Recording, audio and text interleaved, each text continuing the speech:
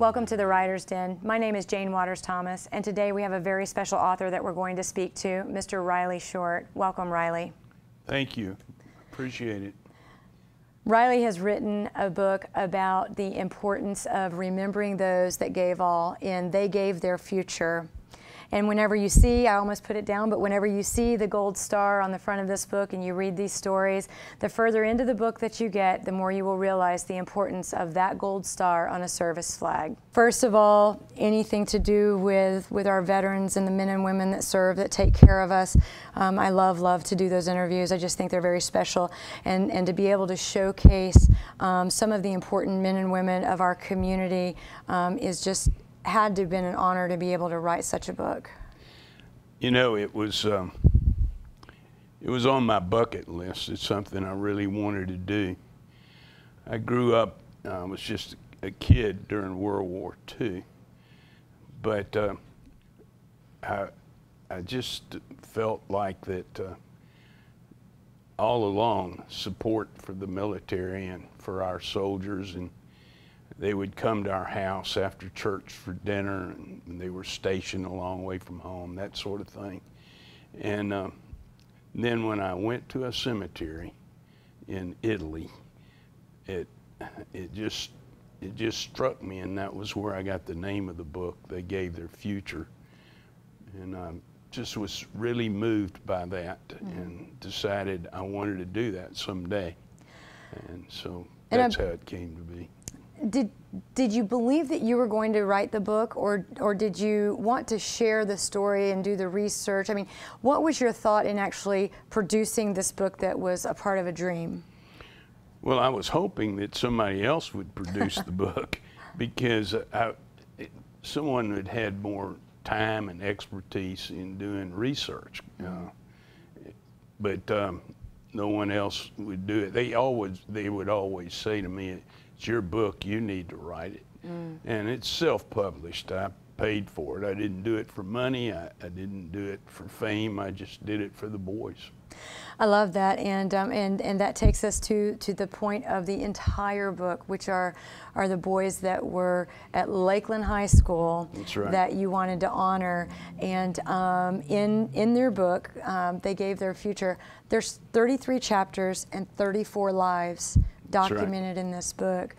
Some of the families are well-known names within our community, such as the Putnam family. Yes, and how was that to interview for these types of things? Well, the Putnam that's in my book was not a part of the political people from Bartow.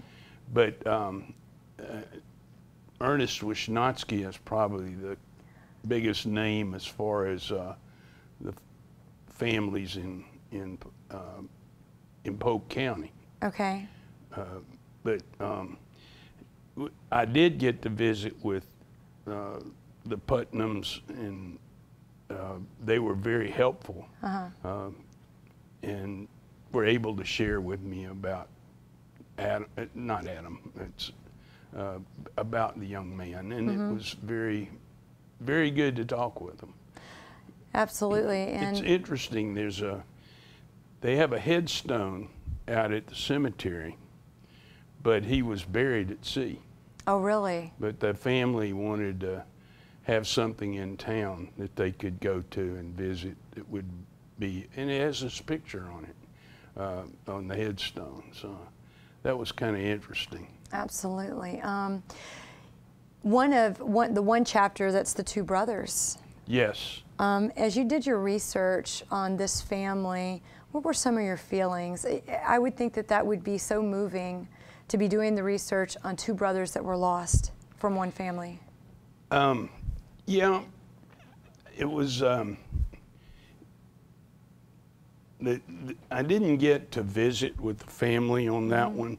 I tried, but sometimes families are not really, it's too painful for them. And I think this was one of those cases. So those two young men, my research was strictly without help from the family. Mm-hmm. There were a few that were that way. How did you do the research when the family wasn't available? I did. I found obituaries in the ledger, and I found pictures in the annuals, the high school annual at Lakeland High School, and then I did the census. The United States Census would tell me where they lived and who the family members were. And that worked. There's one chapter where I had gone in and found the census, but I couldn't find out any information from the draft boards or anything about this one young man where he was killed. But I did find the family name, and I found a picture in the annual. And when the book came out, a woman called me and said, "My name's in your book." Oh, funny. But she said, "That's not my brother, and he wasn't killed in the war." But I had a picture with the name, and so I knew there were two with the same name. So that chapter was not complete, and it's the last chapter. And I said, if I don't know any more than this, but I hope to find out. And I did find out eventually. The young man's family had moved to Michigan, and he joined the service through Michigan, and he's listed as killed in action in Michigan. Oh, I see. So that's why I couldn't find anything on him in Florida. Very interesting. He actually flew 50 missions over Germany, bombing missions. If you flew 25, you came home. He flew 25, came home, went back, flew 25 more. Then he was killed in a training accident in Texas.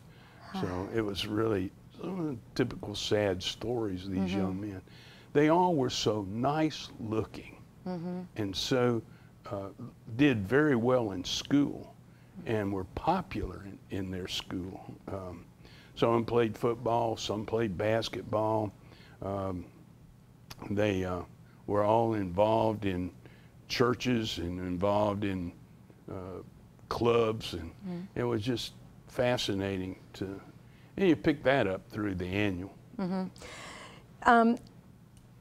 Being a child during that time, what were some of your thoughts? You know, the Blue Star to Gold Star reference is a big deal.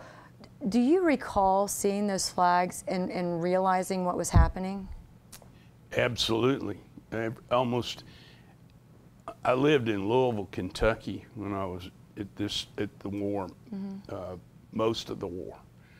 And I would go down the street and you would see the flags in every window. And you would see the blue stars and you knew what that meant. And then all of a sudden they would have a gold star up and you knew there was a sorrow there. Yeah, and I'm just thinking, you know, the emotional range of a 10-year-old child walking down the streets and looking at this kind of thing. I'm sure you felt very proud that was, you know, that you saw those flags. Looking back on that time, in recognizing that you really saw those stars change from blue to gold, at this point, do you think that you realized the impact? I don't remember that I did. I mean, I think children dealing with death varies with ages. Right. And I think their first encounter, a child's first encounter with death is when a pet dies. That's when the last things our pet gives us is a lesson about life and death. And usually the grandparents die. Well, so my grandparents were all living and died later in my life. And I'd lost a dog, but that was it. So I doubt that I could deal with it personally. Now, there are a lot of children that could do that. We know, and that question comes from actually reading an interview in a local paper, and in the interview it talked about, you know, listening to the radio, knowing kind of what was going on around you, Mm-hmm. you know, and I would have to imagine that even today, if we had that kind of instance in our community, that the impact would have been substantial, even as a child. Now that part, yes, there was a lot of fear and some anxiety concerning the war. I remember going to Miami Beach to visit my grandfather during the war, and we had blackout curtains because the German U-boats were right off the coast, and that was scary to me, that they could possibly invade. I worried about bombs, you know, that sort of thing. Yeah, there was a lot of anxiety about that. So that part, yes, the fear of the war coming to my house. Right. Well, and you've gone on in your life to be a servant of God, to be a minister leading others. How did your childhood impact what you would do in your life as an adult? Well, because not all of us can say that we were around when the war was happening. Right. You know. I don't know that the war had the effect upon me to be in the ministry. It was, my father was a preacher, and that put me in the arena. But I must tell you that I fought it because of that. I did not want to be a minister. I didn't want to be a preacher. And I fought it for as long as I could. But I don't think that World War II had that effect on me. I think it was my father's influence and being raised in the church and open to the movement of the Holy Spirit. I just love that this book is written in honor of the boys that were at Lakeland High School. And so, you know, just trying to tie it all together, because you're not your average book writer. No. You're not. And you've even said in interviews, you know, that you didn't see yourself as a writer, but it's your story, and so you have to write this book. And so I was wondering if there was any ties to anything, you know, from those other areas of your life that helped influence, yeah, this has to be done. We have to write this book and honor these boys and tell a greater story. I think if you ever go to an American cemetery on foreign territory and it doesn't affect you, there's something really bad wrong with you. So that's what did it for me.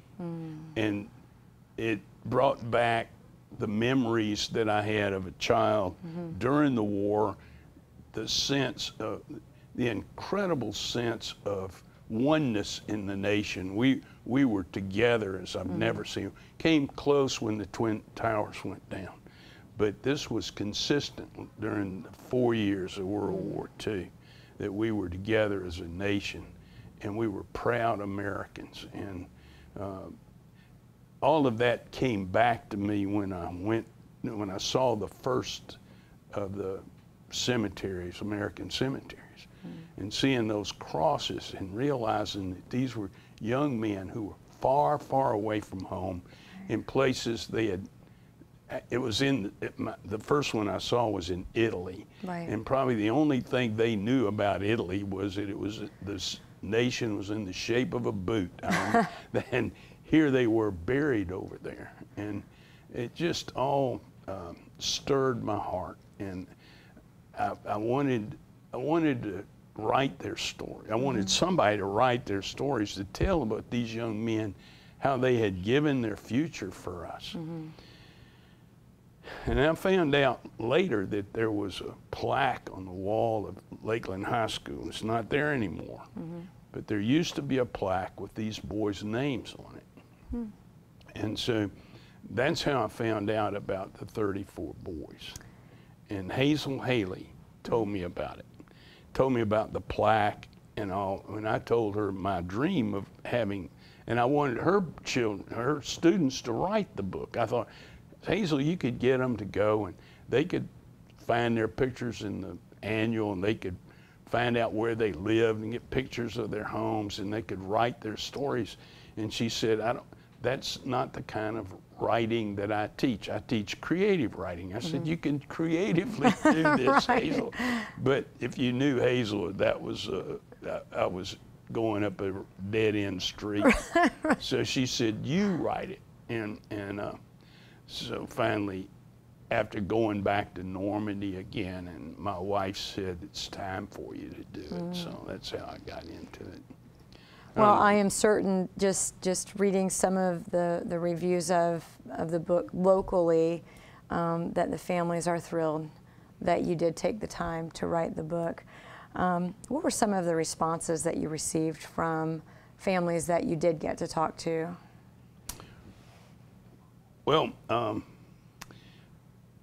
they were very pleased that I was doing it. Even the ones that didn't want to talk to me were pleased I was doing it. It was just painful for them. But nobody wants to be forgotten. Right. And nobody wants to have their family forgotten, especially when they died in the service of their country. So they would all been pleased with that. And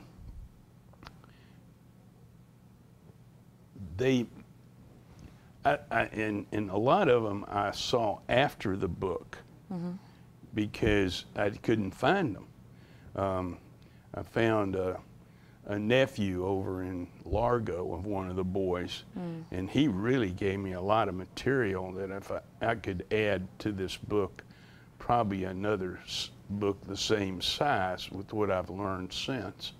His uncle was taken captive at the Battle of the Bulge and died in captivity, and I didn't know that when I wrote the book. I didn't know how he had died. Right.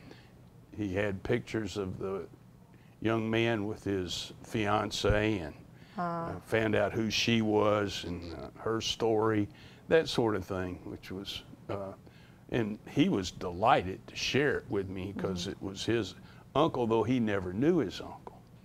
It was an honor for him to share it with me, and excited about it. Were there any interviews that you did or any research that you did that just pulled at your heart, that just seemed like a story that was overwhelming compared to some of the other stories? Yeah, I think so. They all pulled at my heartstrings. Every one of these young men became one of my best friends. I drive by their houses where they lived or where their houses used to be, and I want to say, wave to them, because they became very close friends of mine. So they all pulled at my heartstrings. Ernest Wisnatsky's family were really helpful too. And Ernest was a state tennis star, champion. He was a very bright officer of his class every year. And he was killed by with just less than 2 weeks to go in the war in Europe. And he was killed by fanatical German youth that were armed with automatic weapons. They ambushed the unit. No one was fighting anymore over there. They were surrendering in mass. And then here these young people came along and killed, I think it was 35 in his unit at one. And that was a tragedy to me. So close to the end of the war, and the young people from Germany that were brainwashed, essentially, and did this, and they were all killed then. You know, I think that when I look at individual lives in this book, anyway, in the story content, the thing that overwhelmingly strikes me is that they're gone and they were for us. if I break down the, just the sentence, they were for us. What do you hope that your readers will get from this book? Well, I certainly hope they would get to the point where they would stand for the national anthem. Right. That would be lovely. Yes. That would be perfect. That's what these guys died so they could stay seated. But I would hope that they would say, hey, I'm going to stand in honor of these people who gave their future for freedom. I don't think there's and one of the things that I hoped for this book was that the generations that are here now would understand the basis of that freedom, how close we came to losing it, and how the whole world was in trouble. And it took an incredible effort, and an incredible number of people were killed, civilians as well as soldiers. So I want them to understand in the history of things what was done for us to be able to continue to live freely. Have you talked with any youth, maybe from your congregation or from the community, who have read the book and what their take is on the stories that you've told? Oh, well, one of them I talked to was my granddaughter, who just graduated last year from Lakeland High School. And she read the book and was impressed with the fact that these were the same kind of kids that she goes to school with now. And she was, I also took her to Germany with me, so she was able to see some concentration camps and that sort of thing to get a sense of history. That would be unfair because she was really close-knit to the whole thing. And other young people from Lakeland High School have talked to me about the book that go to our church, and simply did not realize how young the soldiers were that were in the book and were killed. Right, right. Yeah, 19, 20 to 24, 26, our kids are still in college right now. Yeah, right. And that it is something that is so far removed from their thoughts of reality. I was just curious if you'd had any opportunity to speak with some kids and find what they would think. My son's in college now and is headed off to the Air Force when he's done with school. And I know that he would read something like this and he would immediately understand it. But he also attended Summerlin High School, or Academy, I should say, Summerlin Academy. And so, that's a different kind of school. And I think, the perspective of what are we teaching our kids about our history, what are we teaching our kids about our heritage and the bloodshed and the lives lost and what that really looks like. I love that your granddaughter's, opinion was those look like kids that I go to school with. Yeah. Because it really was. Very definitely. A lot of them didn't even finish high school. If you went into the service, you were given your degree. So some of them left early and got their degrees, though they obviously didn't graduate. But it was an honorary degree for serving your country. That's true. And that makes a lot of sense. So you said the final chapter is sort of not finished, which is exciting because that means there may be another book. I don't think I'll write another book. What I've done is I've already done all the research and written it up, what I would add to the book, but I'm just going to put it in the library for future research, the research part of the library in Lakeland, and over to the high school too. That is very exciting. Well, Mr. Short, I want to thank you for coming to the Writer's Den and sharing your story. Thank you. I think it's amazing. I love that in your book, they gave their future. And you know, the 2 blue stars and the 1 gold star, and it makes such great sense when you read this book. That's just, it's going to drive it home to see that and read these stories. I just want to thank you for coming out. Now, do you ever go out and speak to groups or share? How would somebody get a hold of you if they wanted to have you come and speak about your book and the experience of writing your book? Well, they can write me or call me, email me. I don't think it's in the book, but you can call First Methodist Church in Lakeland, and they'll tell you how to get in touch with me. Awesome. And I have very few books left. It's been a good seller. But we have some on sale at the bookstore at the church, and a couple at Marshall's Jewelry sells them for me too. I do speak a lot. I'm speaking to the Rotary Club in St. Petersburg about the book. I've spoken to just about every civic club in town, and book clubs, and that sort of thing, and church groups.